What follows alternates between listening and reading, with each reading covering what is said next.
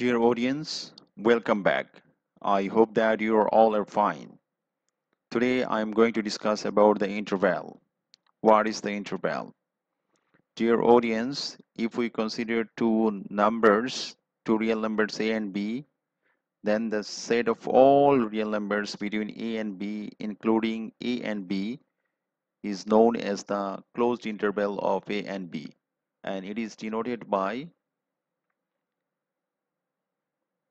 square bracket AB and defined as x such that x belongs to a less than or equal to x less than or equal to b, and this is the definition of the closed interval by this set.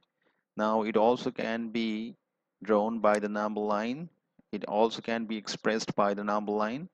Here in a number line, a and b are the two numbers, and with the colored pink colored and bolded uh, picture, I have shown the all the numbers between a and b, including a and b, and this is the closed interval of a and b.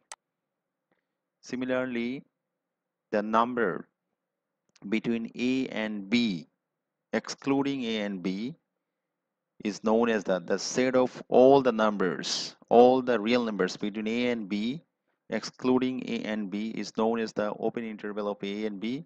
In some books it is denoted by the first bracket, and in some books it is expressed by the uh, inverse square bracket, and is defined by x such that x belongs to a and a less than x less than b, and this is can be presented by the number line.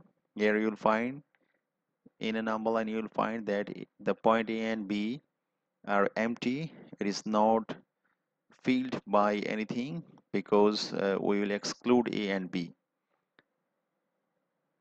That means without a and b, all the real numbers between these two numbers is called the open interval of a and b. Dear audience, next I'm going to discuss about the open closed interval. What is the open closed interval? Between two real numbers a and b, if we do not take a and if we take b, and all the real numbers between a and b in the set, then it is called the open closed interval, and it also can be expressed by the number line. Here you'll find it is the set of all the real numbers between a and b, including b but not a, because in case first of all I have mentioned here the sound open. For this open sound I uh, did not take the real number a, except this real number.